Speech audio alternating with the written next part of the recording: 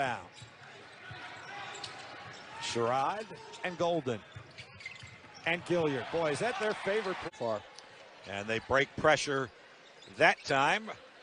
4 turnovers in the first half by each team. Gilliard, KO. He's in double tonight. Well, the interesting thing, when I talked to Coach Paulson, they were planning on redshirting him, Bob, this year. They had their bigs and injuries. Injuries. They had to play them. France.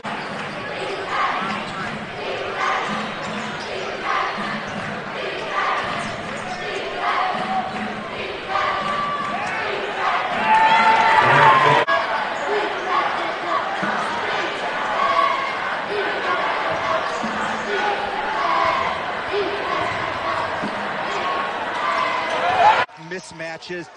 The spacing is exceptional.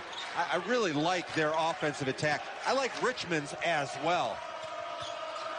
You know, Chris Mooney told us he wanted to force the pace. They're going to have to use their quickness to go against the taller guards from VCU.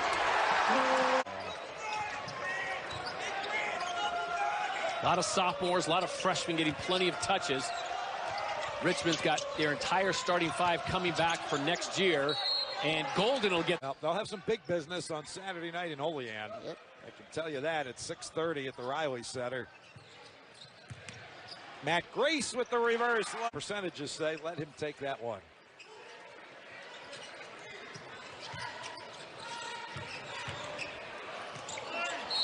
Now this...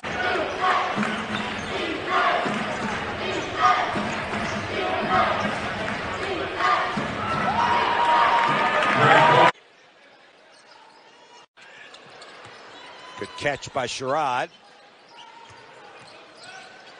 Grace and Gilliard. The fadeaway.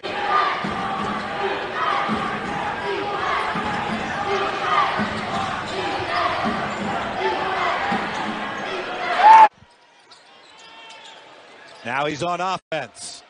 Through the double team. The fastest pace in this league. Chris Mooney feels like that speed will travel today, and there's the first touch for Golden. Golden double team, uses it and comes around. The guys can all dribble, pass, and shoot it. Quick double team coming, backdoor cut, nicely done. Golden and Sherod and Burton down low. Inside out is always the best way to get a 3. There you go. You wonder how VCU's defense will do without Evans, whose offensive production had been down. But a preseason first team, all defensive player. Ball the opposite way. Golden gets fed. Double comes. 5 to shoot. He steps through. This has the potential to get big numbers in the second half. Golden goes right.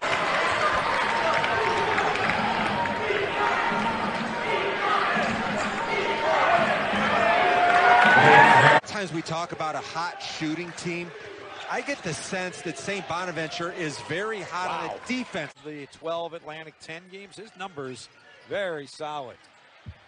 Grant Golden. Shots, no one there underneath the rebound for UMass.